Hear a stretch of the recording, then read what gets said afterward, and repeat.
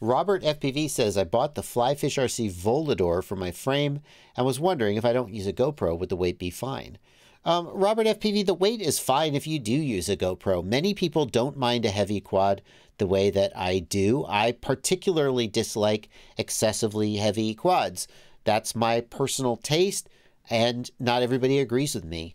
Lots of people fly heavy quads and are fine with it and feel like there are advantages in terms of durability, and they don't mind the trade-offs in terms of handling. So if you bought that frame, don't sweat. I'm not going to tell you, I don't care what this Bardwell guy says, because, you know, then I would be out of a job. So I would like you to care what I say, but don't think you have to agree with everything I say, is I guess how I would put it. If you feel like you don't value a lightweight frame the way that I do, that's fine. You know, if you go and you watch a movie critic and you know that this movie critic hates a certain type of movie that you love, then if he's reviewing a movie or a video game or whatever it is that you love and he hates, you're just not going to listen. You're going to be like, yeah, no, I like this guy's reviews, but I just can't listen to him when he reviews horror movies. So that's fine. The Volador is a heavier frame than I would prefer, although I do enjoy flying my 8S Volador, and I see the benefit of that frame. If you don't use a GoPro, you're going to more than make up the difference in weight of, like, my typical daily driver. My typical daily driver comes in around 700 grams, maybe a little more, with a GoPro. That's with a GoPro Hero 8, not a GoPro Hero 9 or 10 or 11 or 12 or whatever.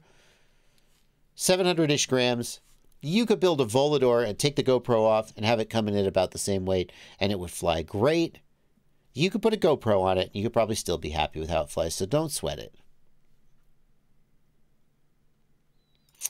Joseph Dahari, thanks for a $10 super chat. I am not an expert in yoga, that's for sure. Show us what you got. No, thank you. Volter Van Den, thank you for €6. Recently got a Mobula 803. I really like it, except for the short flight time. Yeah, the flight time of that thing is short as hell. What's your thoughts on the new 85mm whoop from Flywoo? Well, it's an 85mm with a naked 03, so it's going to be lighter. That's got to be better in terms of flight characteristics. It better have longer flight time and more agility and more power. The only question is going to be whether the 03, the naked 03, has terrible durability.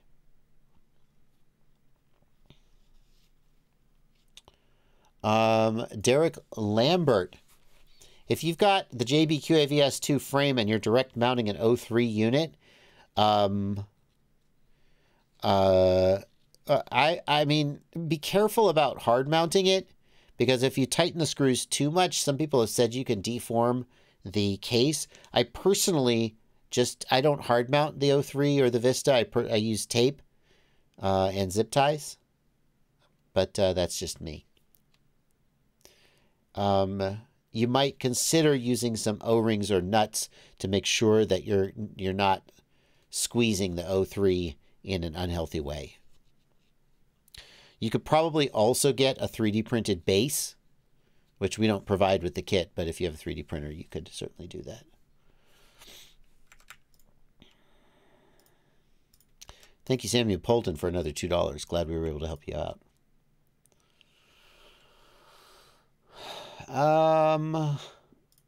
Cool Chicken says, I crashed my quad and now my HD0 is acting like it's pushing 25 watts. I think you mean 25 milliwatts. Oh yeah. I'm certain I have it to push 1 kilowatt. No, you don't. So just for the record, 25 milliwatts up to 1 watt is what its output is. No, it's not firmware. So guys, there's a really, really basic principle here that everybody needs to really internalize.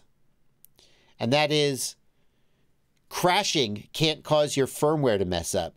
Crashing can't cause your flight controller configuration to change. Crashing breaks your hardware. So if you crash and now your video transmitter is outputting less power, it's not your firmware. Don't reflash it. You crashed and you broke your hardware. Check the antenna, etc. That kind of thing. Bad versus Evil wants to know, did they ever fix the issue with Betaflight with M10 chips? No. That will be fixed in Betaflight 4.5 is what they're saying. It is not fixed in Betaflight 4.4. You still need to do the use center fix.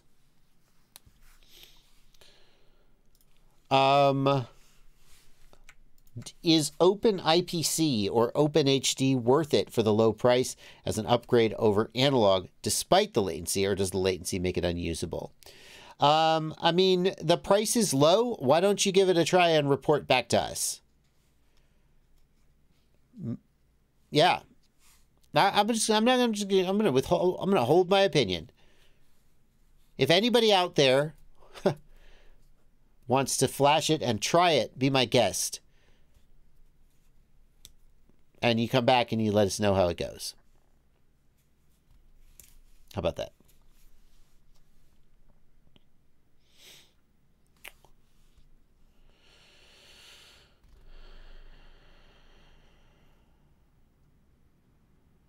You might want to mention what the M10 fix is. I guess people don't know what that is. Sure.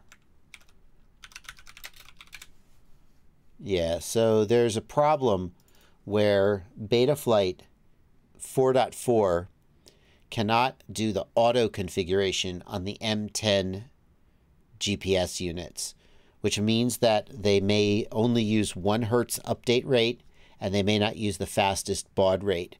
And the slower update rate may cause Betaflight's return to home to work badly. That's the short version. Normally, Betaflight auto configures the GPS to have a faster update rate and to work better.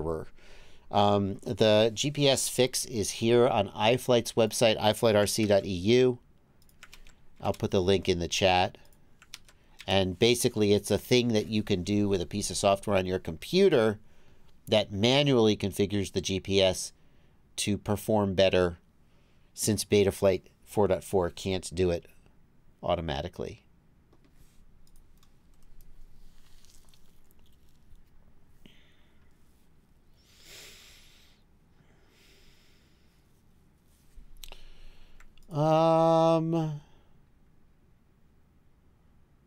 Let's see here. Mike Bergman wants to know, has anybody used a FreeSky 2.4 gigahertz whip antenna? Whip antenna. Say cool, cool.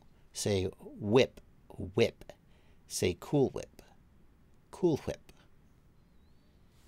Wheatens. Has anybody used a 2.4 gigahertz whip antenna with Express LRS? No reason why you couldn't.